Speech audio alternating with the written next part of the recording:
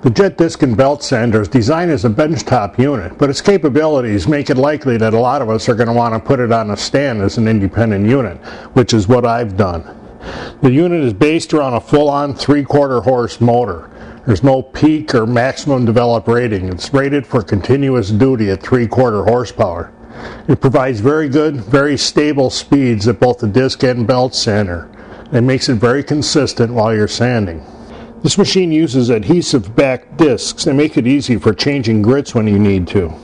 The table provided with this is large and nicely shaped. This cutaway here makes it easy to get larger pieces in and maintain control of them. You see it has miter slots running parallel with the disc and perpendicular to it. The parallel slot makes use of an included miter gauge that pivots both ways at 30 degrees. The 90-degree slot is primarily for use with this special insert that's included with the sander. It has a point at its center. You can set this whatever distance you want from the disc and sand perfectly round discs. To use this center point, you just use an awl and put a small hole in the bottom of your blank. Set that over the point and you just turn the piece against the disc. You do have to sand one edge of it down so that distance between your center hole and the edge is the same as this. But once you get it started, you can just turn it and it'll sand a perfectly round disc. The cast iron table can be tilted to 45 degrees and has a scale on its hinge. The 6x48-inch belt sander portion can be operated in a full upright position, or you can tilt it down to horizontal or any place in between. It locks in whatever position you want with one hex screw.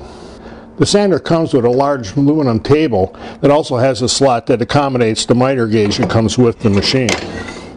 Now this table can also be tilted up to 45 degrees. The table is nicely sized and very stable. It makes a good base when sanding things in a vertical position. It provides a good base and there's no vibration or whip to it. Because the table is mounted directly to the belt sanding arm, you can use it as a stop for when doing edge sanding in the horizontal position. There's an additional mount at the belt sanding portion that accepts the cast iron table that's normally used by the disc. This gives you a lot of options. The table can also be tilted to 45 degrees when installed by the belt.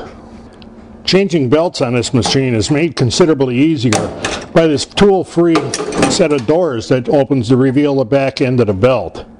It also has a single lever for loosening or tightening the belt for removal. Belt tracking is handled through this control.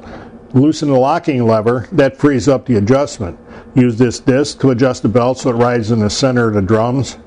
Flip the handle back to the lock position and that setting is locked in. One of the things I really like about this machine is that it has a full-on dust collection system built directly into the base.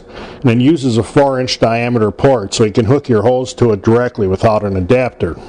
There's a finger-operated dust gate at both the disc and the belt side. That lets you turn the suction on or off at that portion of the machine to maximize the effectiveness of the dust system and your collector.